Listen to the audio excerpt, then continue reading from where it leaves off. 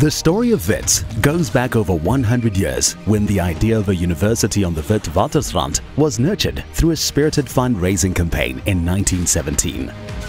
Within a few decades of its establishment in 1922, Wits had become one of the foremost universities on the African continent, producing skilled graduates who advanced their communities, South Africa and the world.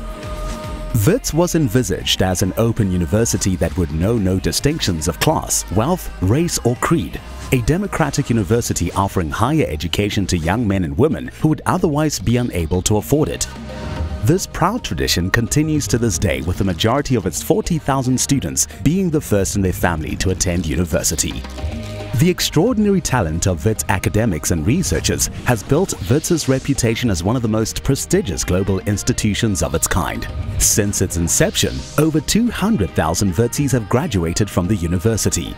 Alumni with an edge who continue to change our world in business, in finance, in medicine, in industry and in the arts for the good of all.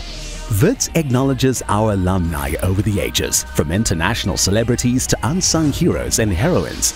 The university is proud of all its graduates and also honors those who have shaped our world.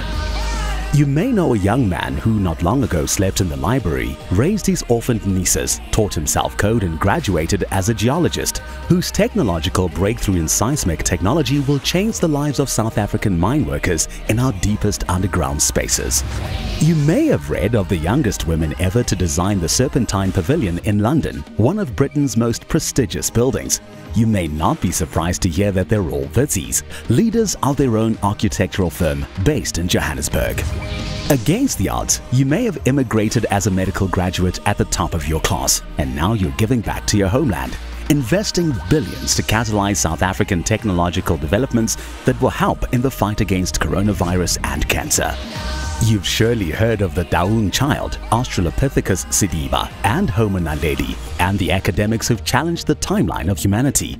Their contribution lives on in their discoveries, and their names are carved into the very bedrock of our institution. Their legacy, ours and yours. You may be aware of a few determined young women who walked kilometers to school each day, rising from the margins to establish their own place in the world, giving opportunities to the next generation through their expertise and generosity. You may not have heard of them yet, but you will. Tough childhood, hard work, and the Wits edge.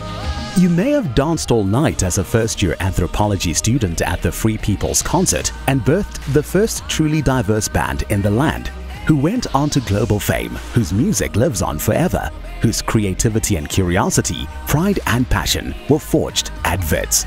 You may only have been at university for a fraction of these 100 years, but you are part of our history and Wits is part of yours. Our success is your success. Our story is your story.